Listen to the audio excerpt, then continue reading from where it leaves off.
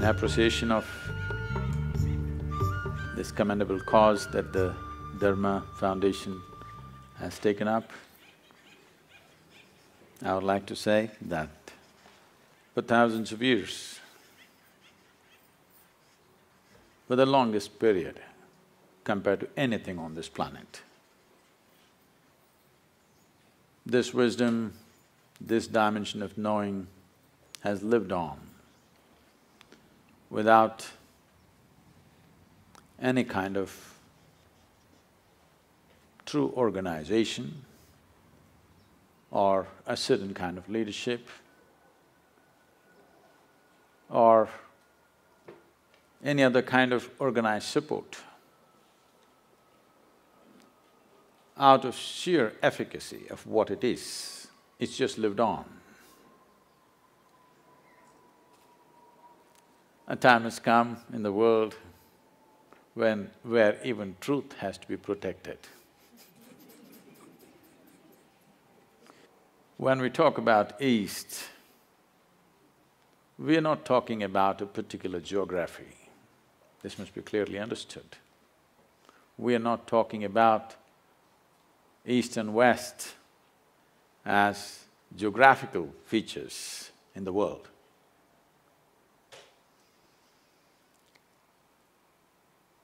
Any number of great minds in America have said things of great reverence and admiration for the so-called Eastern wisdom. Thoreau, one of the greatest minds America produced, went out to say, "Every morning I bathe my intellect in this stupendous and cosmogonal knowledge from the East. In comparison, all our modern world and literature is puny and trivial." I think Mark Twain went out to probably gave out the best compliment to the East when he visited India for a little over 3 months. He said, anything that can ever be done, either by man or God, has been done in this land. Any number of others, Oppenheimer, Walden, Emerson, any number of people have said many things. Why?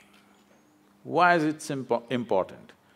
Why is it important to preserve and nurture this dimension of life?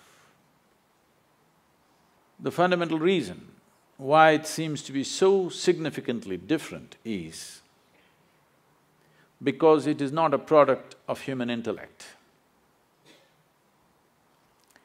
It is not deductions that we made out of our intellect.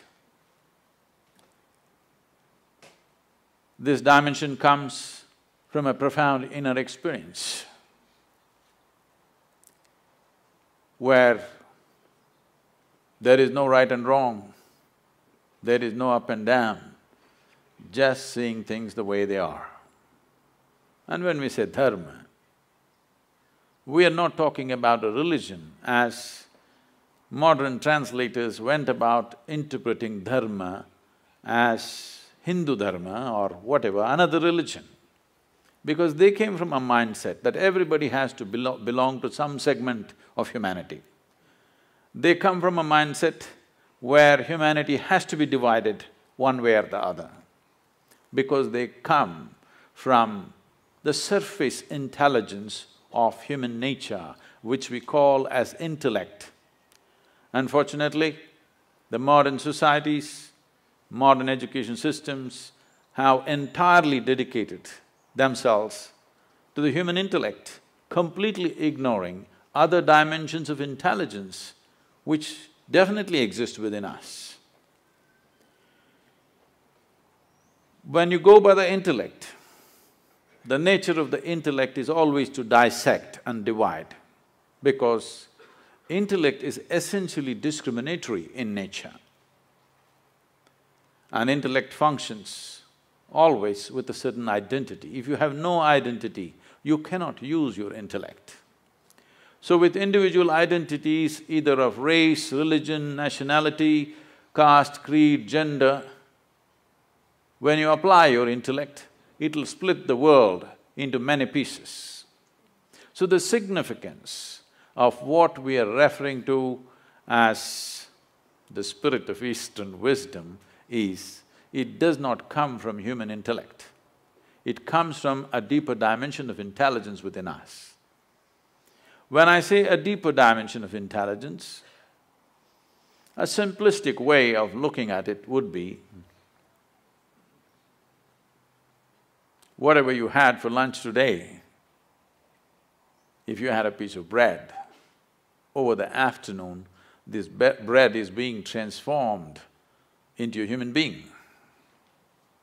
You definitely cannot do that with your intellect.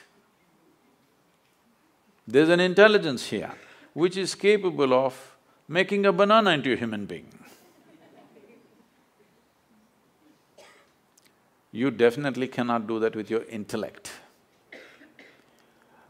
A dimension of intelligence which is beyond thought process. Thought, or the product of intellect, is essentially always functioning from a limited amount of data that we have gathered. Now, what we call as Eastern wisdom is not coming from a limited amount of data that we have gathered, either from the books or our life experience, but simply by enhancing our ability to perceive life in ways that the five sense organs cannot function. Why I'm talking about the five sense organs is, all the data that you have ever gathered, which rests in so many aspects within you, which is the food for the intellect, comes from the five sense organs. In the very nature of things, sense organs cannot perceive the entirety of anything. If you can see this part of my hand, you cannot see this part of my hand. This is the nature of sense perception. Even if you take a grain of sand, if you see one part of it, you cannot see the other face of it. Sense organs can only perceive in comparison. If there is no comparison, your senses are useless. Because there is darkness, you know what is light. Otherwise, you just would not know what is light. If light was on all the time and there was no darkness, you would not know what is light. Because there is silence, you know what is sound. If there was no silence, you would not have the idea of what is sound. So always in comparison, it is like, let's say you're 6 feet tall. Now, you walk like a tall man, you think like a tall man, you feel like a tall man, you are a tall man. You went to another society where everybody is 8 feet tall. Suddenly you walk like a short man, think like a short man, feel like a short man, and you are a short man. So what you perceive in comparison is a distortion of reality. It is not reality as it is. So whatever we perceive in comparison is useful for our survival process. But if we want to know the nature of this existence, sense organs are not sufficient instruments. What is light for you is darkness for many other creatures. You ever got into an argument with an owl? If you did, which is light, which is darkness, where would it go? It would be endless argument. Who is right, you or the owl? Oh, if you're saying both, either you belong to the diplomatic corps or you have a successful marriage.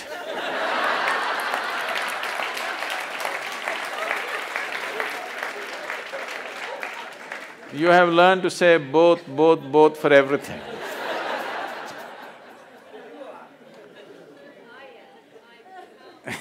You're right. Well, that is the basis of all the problems on the planet. I'm right and you're wrong. The fact of the matter is, you're perceiving it as it is necessary for your survival. The owl is perceiving it as it is necessary for his survival. If survival is all you're seeking, your five sense organs and intellect are sufficient instruments. But if you want to know the nature of the existence, if you want to know the fundamental laws or dharma which governs life, the way it happens within us and around us, then you need an inner perception or another dimension of intelligence within you.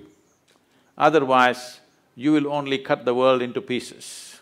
In the name of religions, we have cut the world into… humanity into many pieces because intellectually we have arrived at our own conclusions or deductions, which invariably is bound to divide because intellect is essentially a knife which cuts.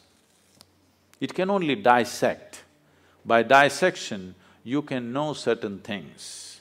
But if you really want to know someone that you love, you don't dissect them, you embrace them. By dissection, you may know the kidney, liver, heart stuff, but you will not know that being in any sense. You will lose it completely. So dissection is the way of the intellect because it is a sharp instrument. It has to cut open everything that's given to it. But the East found another way. Out of profoundness of experience, you can know life. By turning inward, you can know life. When I say turning inward, you must understand that essentially the five sense organs are always outward. You can see what's around you, but you cannot roll your eyeballs inward and scan yourself. You can hear this, but so much activity in this body, you cannot hear this. If an ant crawls upon this hand, you can feel it. So much blood flowing, you cannot feel it. Because in the very nature of things, sense organs are outward bound. The moment you dedicate yourself to your intellect, you also get enslaved to the limitations of your five senses. It is in this context, the wisdom of the East is of tremendous significance to the world because it has transcended this slavery to sense perception and learned to perceive life in a completely different way. What is this completely different way? In English language, if you say mind, it is just one word, it is supposed to say everything. In the yogic culture, there are 16 parts to the mind, 16 dimensions of human mind. Now if I go into 16, it would take too much time, so let me compress it into 4. The 4 aspects of the mind are called buddhi, ahankara, manas and chitta. Buddhi means the intellect. Today, modern world is largely run by the intellect. So with this, we can do many things on the outside. We can go on enhancing the comforts and conveniences of life. We've done very well in terms of comforts and conveniences. Never before, never ever before, another generation of humanity ever knew the kind of comforts and conveniences that we have today, but at the same time, we are whining like never before. Because as the comforts and convenience increase on the outside, as there is less to complain about what is happening around you, the emptiness of within echoes within you in a horrible way. When you're fighting for survival, when every day you are struggling to fix small things on the outside, you will not realize this. When outside is well settled, that is when you'll see how hollow life has become. The biggest question in the world, you will see in the next few decades is, what the hell are we doing here anyway? Because everything that needs to be fixed on the outside is done, now what? 7.2 billion people on the planet. But right now, gradually it's looming large. Loneliness is one of the biggest problems Dogs are being tortured to fulfill human loneliness.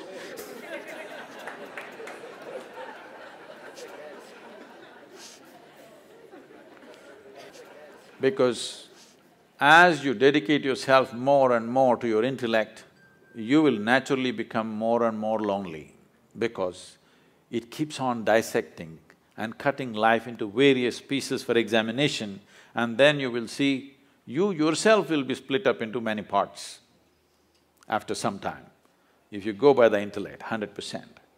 The next dimension of the mind is referred to as ahankara. Normally people think it means ego. No, it means identity. You're identified with something. The moment you're identified with something, your intellect will work only to protect that identity, no matter what, whichever way you think. Your ideas of which nation you belong to, which race you belong to, which culture you belong to, which religion you belong to, which gender you belong to, the moment you get identified, your intellect will work only to protect that identity. So, it is a certain kind of prejudice. Well, you may say, I'm not prejudiced, I'm very broad-minded. All right, it's a broad prejudice.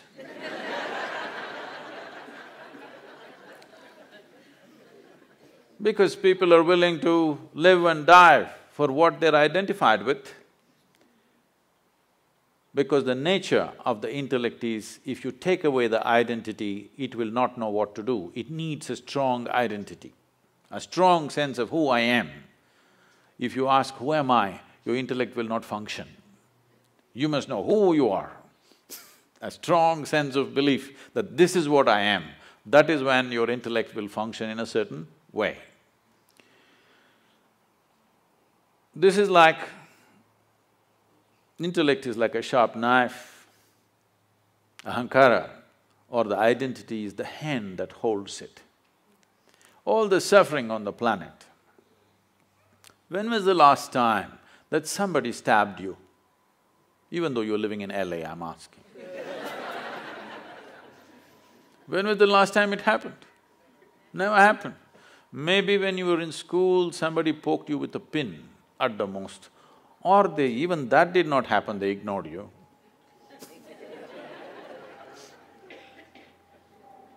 Or what I'm saying is, how much suffering for a human being is actually coming from outside?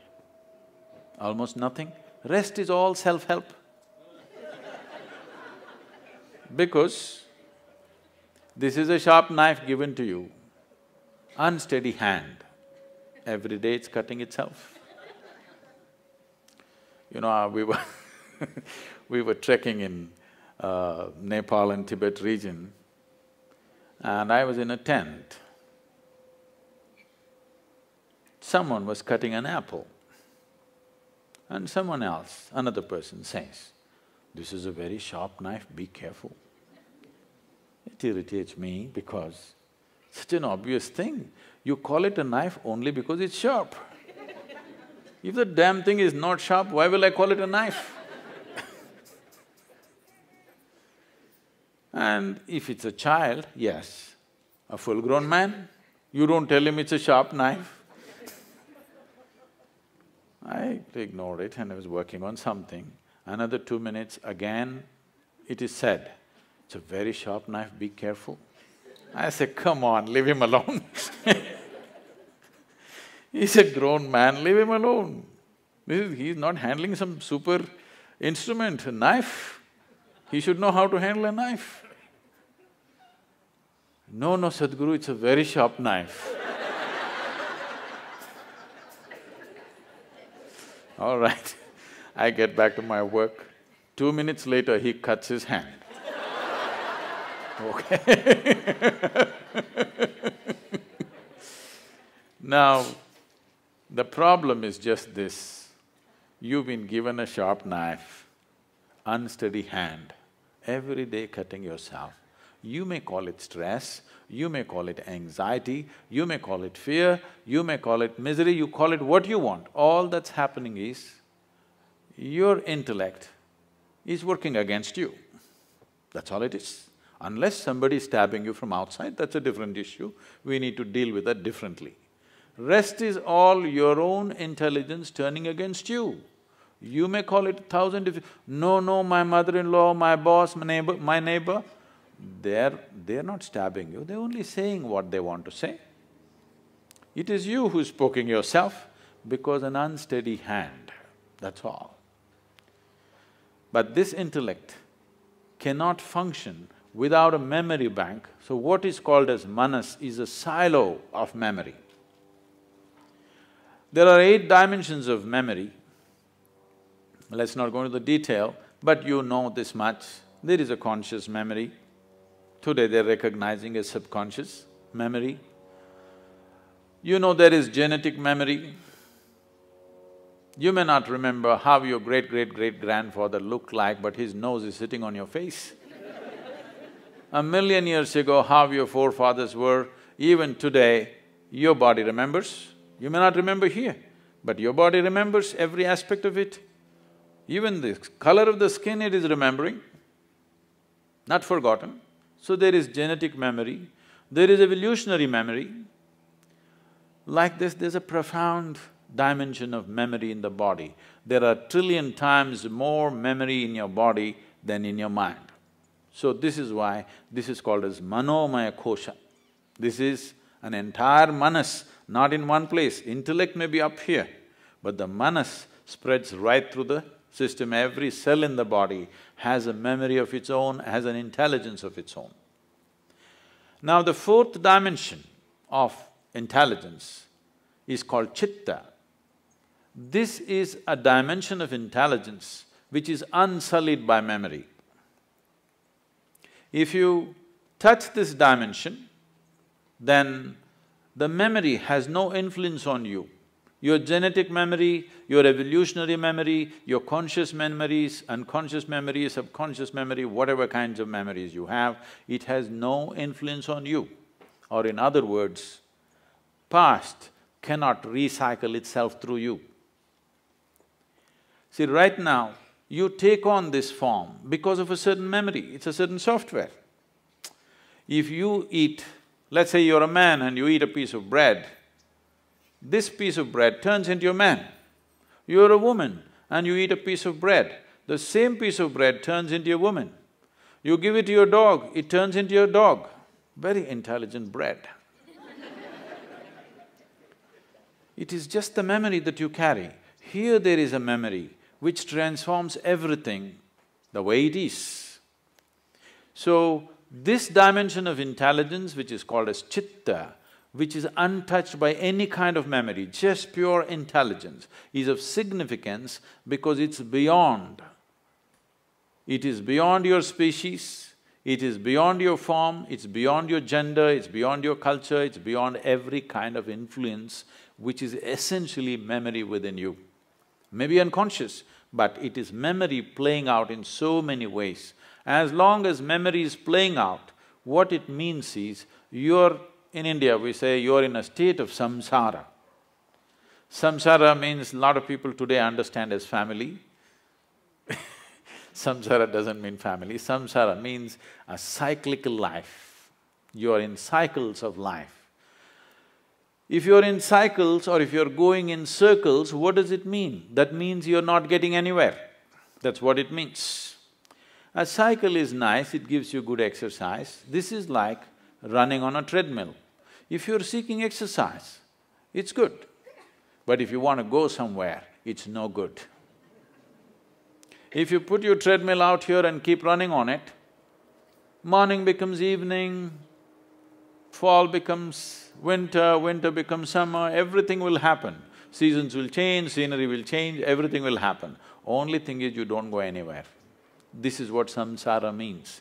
As long as you're functioning within the first 3 dimensions of intelligence, you are in a cyclical mode. It is all right to exercise yourself, but it's not good to go somewhere. So if you want to transcend the samsara nature of who you are or the cyclical nature of your existence, then you touch the dimension of intelligence which is referred to as chitta.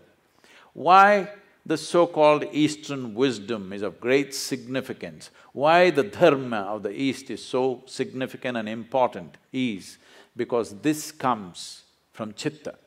This does not come from buddhi. This does not come from manas. This does not come from ahankara. This comes from chitta.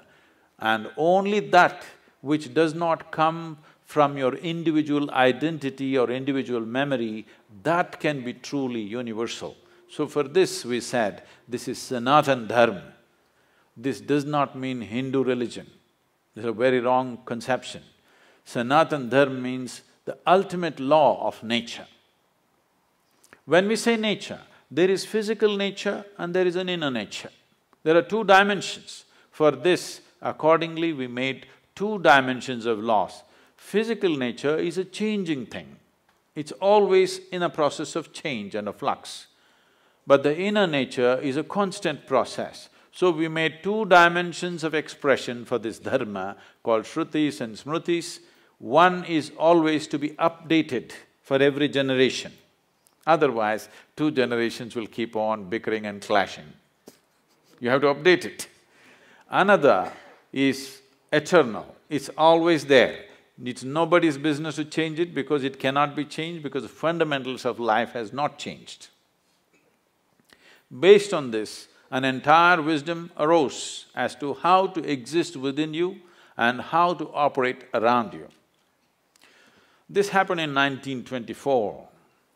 There was a bishop in the Orthodox Greek religion where, there's Orthodox Greek segment of Christians. They have a pope of their own in Istanbul. They believe they are the only true Christians. Others are all riffraff, according to them. So, he served this particular segment, which is very orthodox and rigid. Being in Istanbul, being on the Silk Route, all kinds of stories of Indian mysticism kept wafting across the Bosphorus. So, he has a longing to go to India and see a real yogi or a mystic. But being a man of cloth, he could not choose where to go and where not to go. After he passed 60 years of age, when he semi-retired, he got an opportunity and went to India and came to southern India. So his desire is to meet a real yogi, not a book yogi, not a studio yogi, but a real one. So somebody directed him and said, go up this hill, there in this kind of place, there will be one yogi. So he went up. Well, he's not made for the mountains, he went huffing and puffing up, and then he found in front of a small cave, a yogi was sitting, eyes closed, totally blissed out. He went there and he has been told that if you see a Indian yogi, you must prostrate. Well, he was not made for that, but he somehow managed, huffed and puffed and sat down. Hearing this commotion, the yogi opened his eyes and smiled.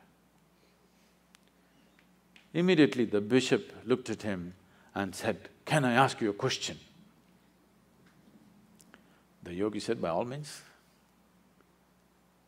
The bishop asked, "What is life?" This is after 60. You should have asked this question when you were 8, at least when you're 16, 60. But what to do, better late than never. He asked. Then the yogi laughed and went into raptures. Oh, life is like the fragrance of jasmine upon gentle spring breeze.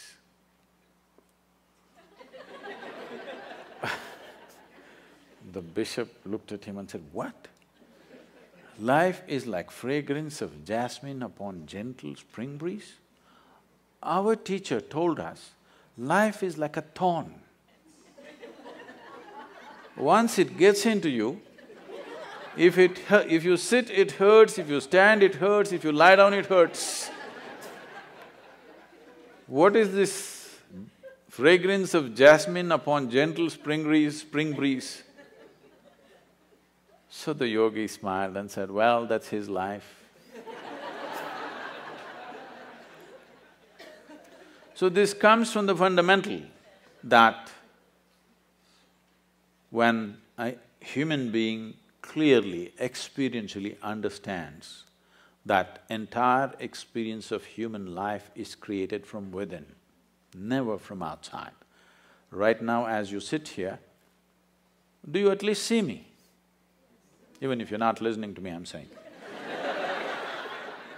Can you use your hand and show where I am?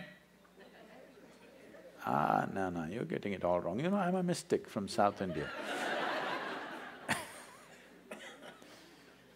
Now this light is falling upon me, reflecting, going through your lenses, inverted image in the retina, you know the whole story. Where do you see me right now? Within yourself. Where do you hear me right now? Within yourself. Where have you seen the entire world? Within yourself. Have you ever experienced anything outside of yourself? Right now, someone next to you, if they touch you, you think you're experiencing their hand. No. You're only experiencing the sensations in your hand. In the very nature of things, you cannot experience anything outside of yourself. When the entire experience of life is caused from within you, at least it must happen the way you want it, isn't it? The world will not happen the way you want it. At least the experience of living here within you must happen the way you want it. If your experience of life happened just the way you want it, how would you keep yourself, blissful or miserable? Please, you must tell me, I'm going to bless you. Blissful or miserable? For yourself, definitely highest level of pleasantness for yourself. What you want for your neighbor may be debatable, but you know what you want for yourself, isn't it? Now, blissfulness or pleasantness of life is not a goal by itself. It is only when you're blissful by your own nature. That means you determine the nature of your experience. No matter what is the situation, you determine the nature of your experience. Or in other words, you have no fear of suffering. Only and only when there is no fear of suffering will you walk full stride in this life. Otherwise, it's always about what will happen to me, what will happen to me. Every step is a half a step. Now, this so-called spirit of Eastern wisdom comes from those beings who walked full stride, who determined the nature of their experience. The outside never decided who they are. So, they could walk full stride and explore the depths and dimensions of life that others never dare to touch, because most of the humanity is only concerned about what will happen to me. What will happen to me means what? Will I suffer? That's a question. The first and foremost thing, if you truly want to explore dimensions which we are referring to as another dimension of wisdom or knowing, is that first you must determine the nature of your experience. You have no fear of suffering. Only then, truly exploring human consciousness becomes a reality.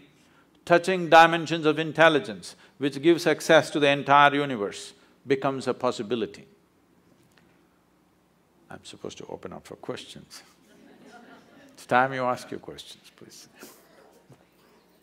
The population I work with that are in the verge of homelessness or they're addicts, if I tell them that it is your intellect and it's your perception and this doesn't exist, they will laugh at me because it definitely exists. Must, because it's the dumbest thing to say. Right. So I wanted to know the spirituality that you teach, the spirituality that many gurus teach.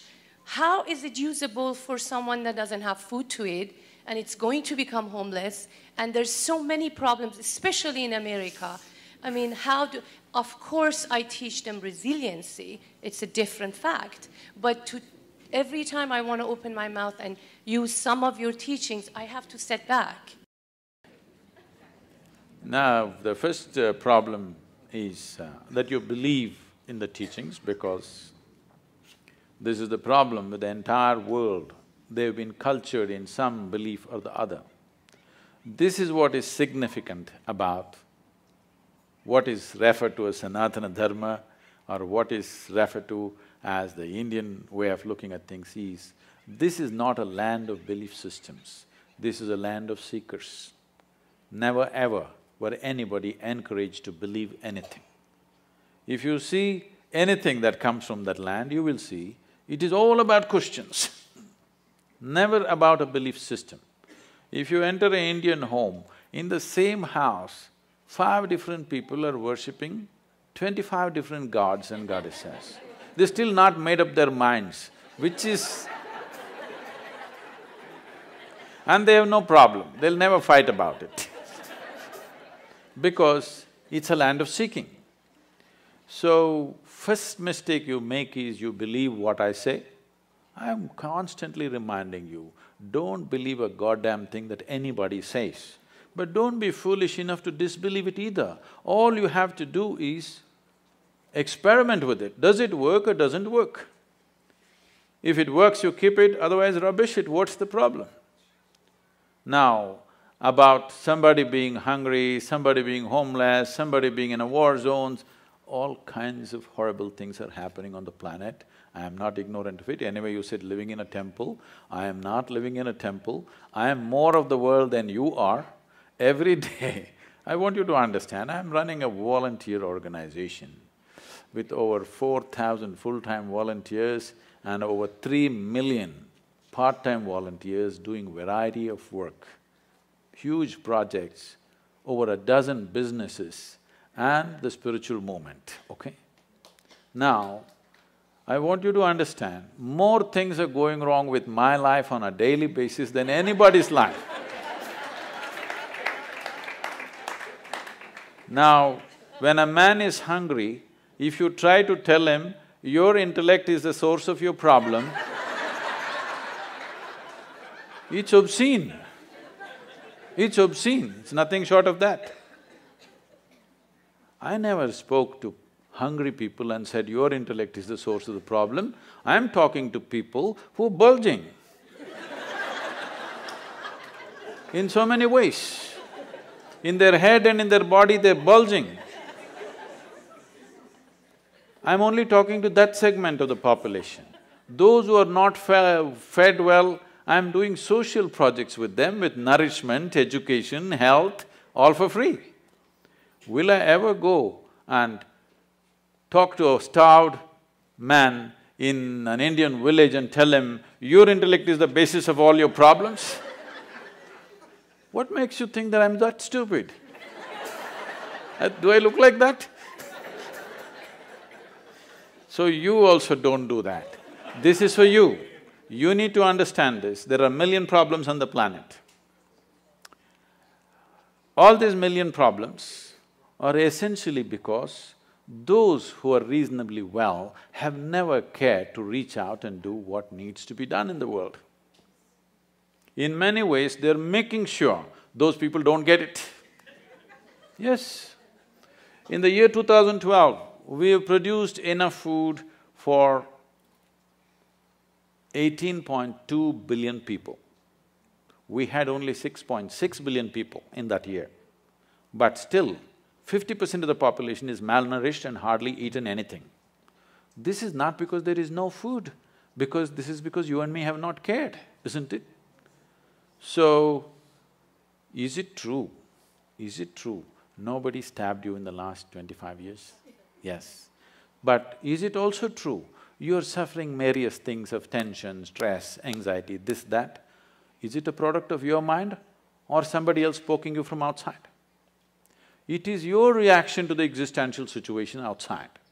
Instead of doing what is needed, what you see is when you see something wrong happening or when you see some suffering or something comes your way, you decide to poke yourself.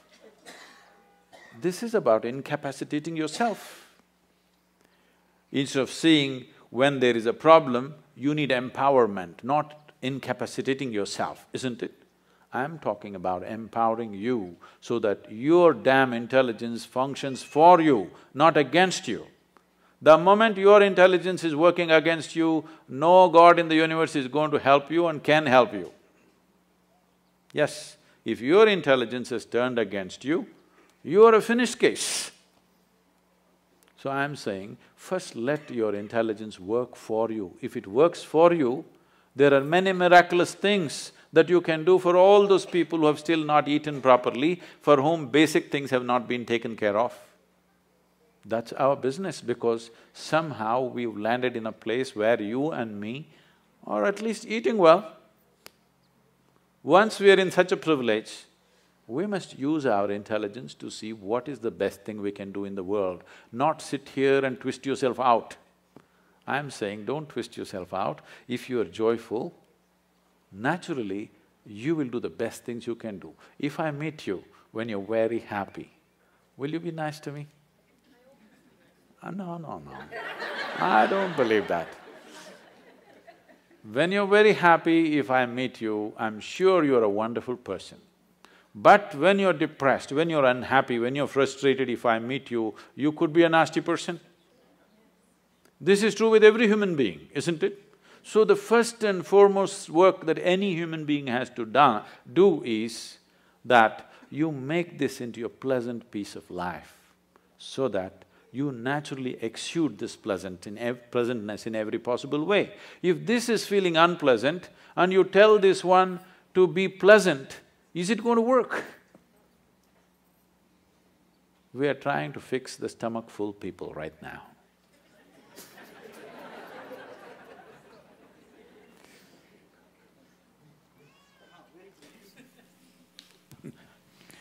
It was a pleasure listening to you, unbelievable. But my question is, what can I do so that I can acquire your skill of clarity? Honestly, candidly speaking, very few people, are like you are. I'm sure you have heard this before. What makes you so secure from within and being so candid, honest, truthful? Clarity of expression.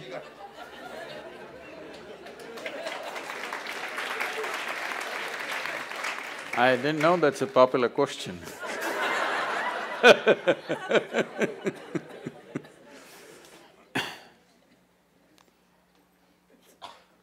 When we say clarity, that means… I want to tell you a joke, but it's a dirty joke, so I thought I'll skip that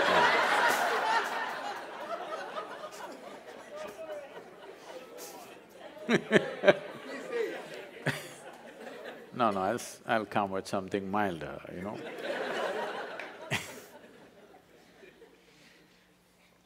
The problem with the human being right now is this. We have created a world, we have created education systems where we believe that human beings are essentially all wrong, or the creation is all wrong, or the source of creation or the creator is all wrong, and you're going to fix it. This is a convoluted idea. Instead of paying attention to life, we are coming up with philosophies and philosophies and philosophies. Philosophies are fantastic explanations to that which cannot be explained. If you want to know life, you must pay attention to life, isn't it? Right now, do you agree with me, madam, that this human mechanism is the most sophisticated machine on the planet? Do you agree with me? Are you a doctor? Yes. Yes. So, this is such a complex machine, this is the supercomputer, all right? I'm asking, have you bothered to read the user's manual?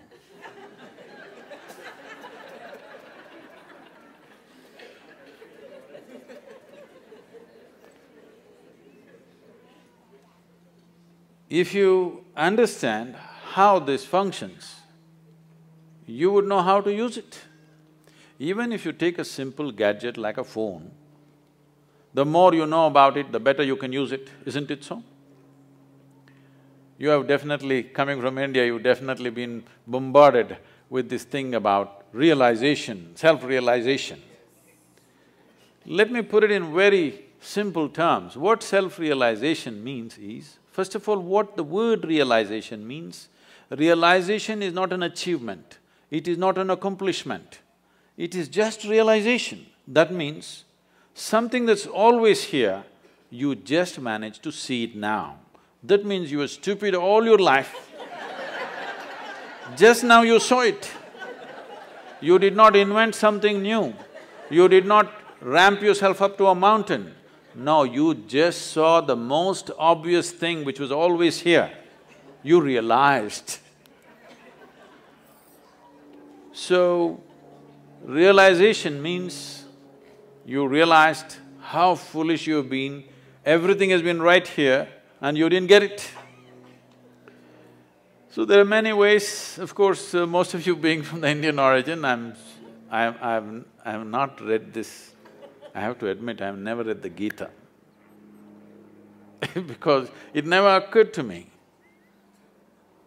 I'm sorry, I know this is a shock but living in India, bits and pieces of this are always floating around in the air and it's…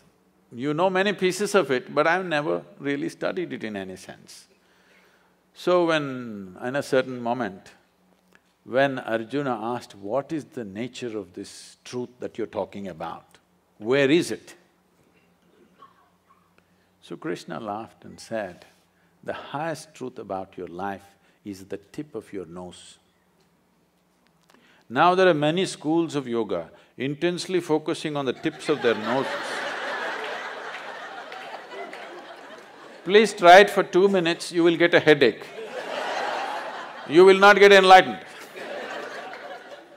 What he is saying is, it is the most obvious thing. It is the most obvious thing. But right now the problem is, all the instruments of perception that you have are outward bound, but the seat of your experience is within you. The fundamental seat of your experience is within you, but all the instruments of perception are outward bound. So how should I do this? You must understand, anything beyond survival, if it has to enter your life, some striving is needed. Let's say, as a little infant, you were left in the jungle without human contact. If something edible came in front of you, would you first try your ears, then nostrils and somehow by accident find your mouth? Is that so? You would just know where to put it, isn't it?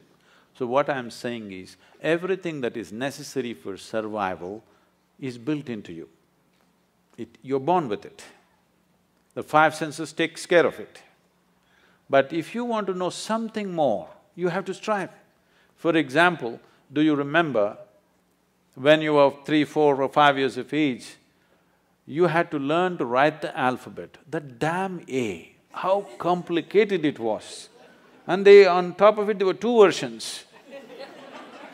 You had to write it 100 times to get it, isn't it? But today with your eyes closed, you can write. If that striving was not there, today could you write? Today would you know language? So anything beyond survival needs striving. Without the needed striving, it won't happen. There are ways to perceive the interiority of who you are, but unfortunately there's been no striving. Right now, we made this technology into such a simple, almost like a physical science. A plus B equals this, or 2 parts of hydrogen, 1 part of oxygen, water will come. If a great scientist puts it together, only water will come. An idiot puts it together, only water will come. So we made the entire Yoga Sutras like this, that if you do this, this and this will happen to you. That simple. And all I'm asking generally from people is, about 30 30 to 32 hours of focused time to develop an instrument where they can turn inward. Oh, 30 hours is too much. I'm saying, if you cannot dedicate a little bit of time to know what this is, that means your existence must be truly worthless. If this is worthwhile, you must pay attention to this, isn't it? If you want to know life, this is life, isn't it? When I say the word life, maybe you're thinking about your profession, your family, your car, your home. No, these are all accessories. This is life, isn't it so? Hello? But no attention has been paid. Your idea of fixing life is fixing all kinds of things. This happened one day. Shankaran Pillai was going home. No, I'm not done. Shankaran Pillai was going home. It is 7:30 in the evening. The rules at home, the wife's rules are 8, he must be home. It's only 7:30, he thought there's still time, let me have a quick drink and go. He just stepped into the local bar. He had a quick drink and a quick drink and a quick drink and a quick drink and a quick drink. Then he looked at the time. It's at 2 a.m. You know, drinking people are like yogis, they become timeless. There's a certain correlation. Then it's late and he got off the bar stool and tried to walk. It's such an unfair world. A man is supposed to walk on a round planet, as if that's not enough, it spins. You notice that the planet is round and it's spinning only when you had a few drops more, or a few drops are missing between your 2 ears. Either you're drunk or you have a vertigo, then you notice the planet is round and spinning. Otherwise, you think it's flat and you're going on fine. So with great difficulty, he was walking sideways and trying to find his way home. He was crossing a garden and he flipped over and fell face down into a rose bush. His face became a mess. Then he somehow reached home and you know, these keyholes are so minute, it took 20 minutes to find the keyhole. Then he found his way up to the bedroom and then he went into the bathroom and he looked at his face, it was a real mess. Then he opened the medicine cabinet, took out medicine, plaster, band-aid, fixed himself up and slowly crawled into the bed. Fortunately, the wife is a big sleeper. He slept. Morning 8 o'clock, the wife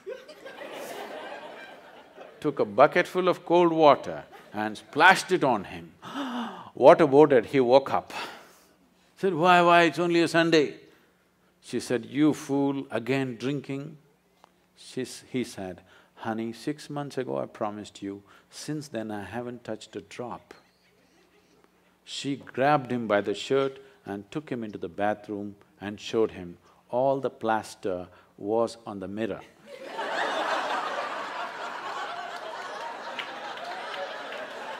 Why people have lost their clarity?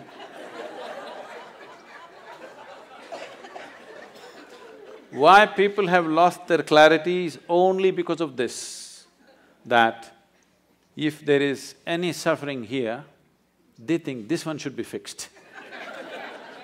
If something else happens, that one should be fixed. If something else happens, that one should be fixed. Everyday morning prayer means what? Trying to fix the God. Yes, you're trying to fix up the God, isn't it? So, day in and day out, for everything that happens within you, instead of fixing this one, you're trying to fix everything around you. No wonder you'll be confused. We've fixed the planet sufficiently, at least in this part of the world. If you fix it anymore, there'll be no planet left. But are people bursting with ecstasy? No. So because Clarity has been lost simply because of this. If you understand, if life has to really become beautiful for you, this one has to be fixed. If you understand this one thing, clarity will dawn within you.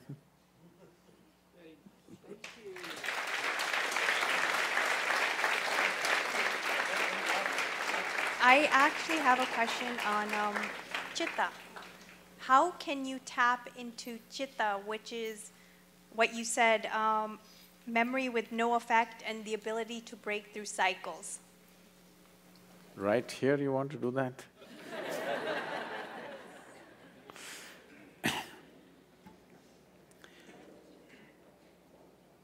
You can take one fundamental step today. That is, I want you to… Anyway, you already written down the question also, you have the habit of writing things. So you just sit down today before you go to bed, write down, what are all the different types of identities that you have taken? Starting from your body, everything else. Just write it down and see if you can create a little distance from these identifications. Just work on that. That's the first step, that you are not identified with anything. You're just here, throbbing as a piece of life, not as this or that. See, but what can I do? I'm a young woman. Right now, yes, when you sit here among people, if you're just walking by yourself in the garden, you don't really think you're a young woman, or if you are that identified, you can't help it, even there. If you just doze off a little bit, you don't sleep as a young woman, you just sleep simply as life, isn't it? I'm saying something so fundamental as your body and gender, even that identity is only on the surface. Your caste, creed, religion, race, this is even more on the surface. So I'm saying, you can't do it in the day right now, but before you go to bed, see if you can keep all your identities by the bedside table and sleep. To work in the world, you need an identity. Without identity, you cannot function in the world. So before going to sleep, take off all the identities, keep it on your bedside table, morning it'll be there, it'll not go anywhere. Leave it there and go to sleep. You've started the journey. I would like to hear Guruji's turning point in life where he separated himself from his intellect and his inner self. Do I like someone who lost my intellect?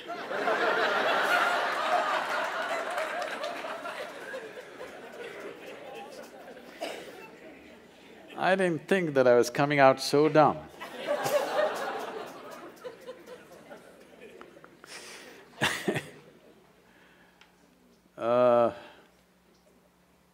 She's asking for a story. You want a story? Okay. One must understand, it's a process that you set forth. This started happening to me when I was just around 4.5 years of age. I suddenly realized one day that I don't know anything. I don't know anything means I don't know anything at all. To such an extent, if somebody gives me a glass of water, I would not know what is water. I know if I drink this water, it'll quench my thirst and different ways of using it, I know what to do with it, but I don't know what it is. Well, actually, if you look at it, even today, you don't know what it is. It's the only substance present on the planet in all three different states. 3/4 of the planet is water, nearly 3/4 of your body is water. If you're looking for life, you look for a drop of water. There's a lot of excitement, they found a few drops on the Mars. I think people from California need to migrate.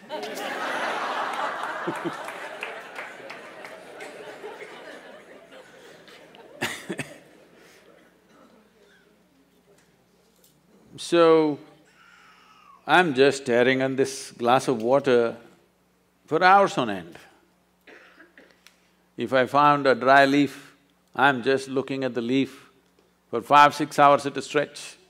If I sit up in my bed, staring at the darkness, the entire night I'm sitting like this staring. My dear father, being a physician, started thinking I need psychiatric evaluation. This boy is simply staring at something or the other, unblinking he's staring, he's lost it. My problem is, I look at this one, I still do not know this one. There is no way I'm able to shift my attention to another one. So it just held my attention, I couldn't shift. In this condition, they sent me to school. And my mother said, pay attention to the teachers. I went and paid attention to the teachers. The kind of attention that they have never received in their life.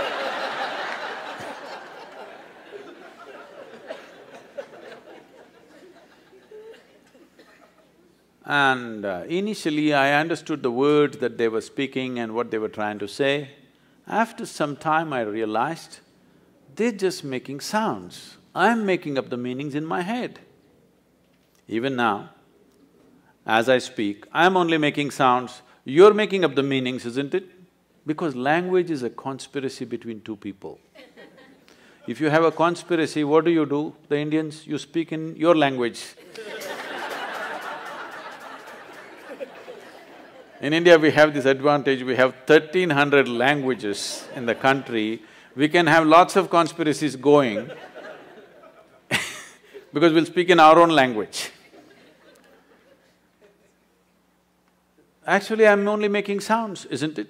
You're making up the meanings. So when I realized I'm the one who's making up all the meanings, I stopped making the meanings, then I just heard the sounds with full attention. See, this is the problem with most people. The moment they don't understand, they think they need not pay attention. What you do not understand needs more attention than what you understand, isn't it? So as I watched teacher after teacher coming in and making noises and noises and noises and going, it became very amusing to me and a huge smile spread on my face. They were not at all amused. My schooling went like this, very consistent. Because I remember this so well. I don't know if you still have this. You still have those monthly tests and report cards that your parents have to sign and your children have to get it to you, stuff like that? So, monthly report cards come, I see in the schools, some children are strutting around because they are first or second, some are sitting and crying because they're afraid to go home with their marks card. Never once in my entire school life did I ever open and see. The teachers gave me the card, I took it and gave it to my father. I thought this is a transaction between the two of them. I had nothing to do with this. Because I was very consistent, I always got 6 zeros. Because I always gave an empty paper. If they insisted, I put my name on it. Otherwise, I gave an empty paper, as a rule. When the final exam came, I wrote something and went to the next class. Otherwise, all my tests I got 0, 0, 0, 0. Because million things, I have a billion questions in my mind about everything. There is nobody around who's capable of answering these questions, but they're trying to stuff something else into you, which I'm not interested in. So, school went like this. This is about 8 years ago. This school where I studied nearly 45 years ago, they came to invite me for their 125th anniversary of the school. So the trustees, the third generation of trustees came to invite me. They said, you must come. I said, see, I was not just a not good student. I was not even a student, why me, You call the brilliant students of your school, why me? They said, our school has produced union ministers, our school has produced cricketing stars, our school has produced film stars, you are the only mystic, you must come. So, okay. So I went there to speak and and I went and stood up in the quadrangle, looked around the same oppressive buildings. Then I suddenly remembered this classroom. I was about 13 years of age. One afternoon, the teacher is trying to get a response for some question he is asked. I hear the sounds, but I don't hear the words. After some time, I don't even hear the sounds, I don't even see their forms, I just see all kinds of things. I know their past, present and future, but I don't know what he's saying. I know his entire life better than him, but I don't know what he's saying. And 35–40 minutes, he desperately tried to get a response from me. But those days I'm made like this, sometimes 3 days, 4 days I don't utter a word, not because I'm in silence or something. When you don't know anything, what do you say? This I do not know anything has grown to such a size, it's like, my mind is billions of questions, simply. I have a question mark about everything in the universe and not a single answer. So then, after 35–40 minutes, he got so frustrated. He came and held me by the shoulders, shook me violently like this, and he said, "You must either be the divine or the devil. I think you're the latter."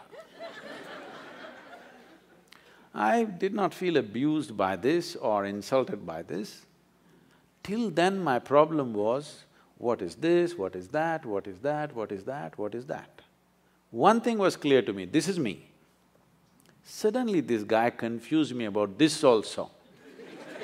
Suddenly I looked like this, what am I? Am I divine, am I devil, what the hell am I? He just confused me for the first time, I thought this was clear. So I tried to stare at myself, it didn't work, so I closed my eyes. Initially minutes to hours it went on. One day I closed my eyes and sat. I thought I sat there for 25–30 minutes. When I opened my eyes, there's a huge crowd around me. India being what it is, there are garlands around me, around my neck, people are pulling my legs. They want to know, well, somebody wants to know about his business, somebody wants to know when his daughters will get married. I said, what the hell, where did you all come from? They said, you've been sitting here for 13 days. In my experience, it was only 25–30 minutes. When I tried to open my legs, my knees were stuck. It took almost an hour and a half, putting hot water, massage, everything to get my legs straightened out. Otherwise even I wouldn't have believed it, but 13 days had passed. In my experience, it just felt like 25–30 minutes. And suddenly, what is inside, what is outside, everything got mixed up. Clearly till then, I was very clear, this is me, that's you, all right? I had no issue with that one, but this is me and that is you. Suddenly, this idea of what is me and what is not me got all mixed up because what is me was just everywhere. Now, this looks like a hallucination and that's what I thought. I thought I'm just losing, going off my rocker. I'm just losing my mind. But every cell in my body is bursting with ecstasy. One thing I know is I don't want to lose it. It may be madness, but I don't want to lose it. So right now, my whole effort with life is to just rub off that madness on you. You should also know the ecstasy of being alive. Right now, you know the torture of your intellect. You must know the ecstasy of being alive. You are a piece of life. Rest is all arrangements. Yes or no? Why did you make these arrangements? To enhance your life. No. You made these arrangements mainly to enhance this life. You thought with education your life would enhance itself. With money, it would enhance itself. With marriage, it would enhance itself. With children, it would enhance itself. Now you started the question, you know, this, I wanted to come and meditate, but my family, my children, da-da-da, as if it's a problem. These are accessories that you added to enhance your life, not to put your life down. Yes? Every arrangement that you made is about enhancing this life, isn't it? If this life could be enhanced from outside, you would have done it. But this is a realization for you that life cannot be enhanced from outside. Arrangements will bring convenience and comfort. It'll take care of things for us, around us, but it cannot enhance. If you want to enhance this life, you have to turn inward. If you really care for people who are with you, your family, your children, the foremost thing that you need to do is, you have to enhance this. Because what is the damn best thing that you can do to people around you? That you are a wonderful human being. There's nothing better you can do to them. If you had a choice, either to live or work with joyful and blissful human beings, or work and live with miserable human beings, what is your choice? Blissful. I want you to please remember, everybody else is looking forward to the same thing.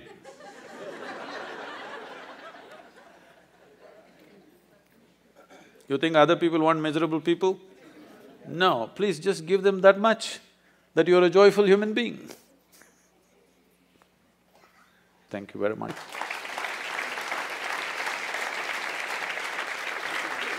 I would like to once again acknowledge the Dharma Foundation for the commendable cause that they have taken up. This will be an important step for preserving and nurturing the future generations in a certain way. The significance of this is not to spread another new religion. The significance of this to create a religious world, but still deeply spiritual world. This is very important. This is very, very important. The divide of religions, you see what it is causing. In the past, it has done terrible things. Still samples of that happening in many parts of the world, what the religious divide can do. Don't think you will be, or I will be, or our children will be immune to this. Anywhere it can flare up, believe me, anywhere. So this effort is commendable, and in whichever way we can support this, Isha Foundation and myself, we will put our force behind this. Thank you very much for being here.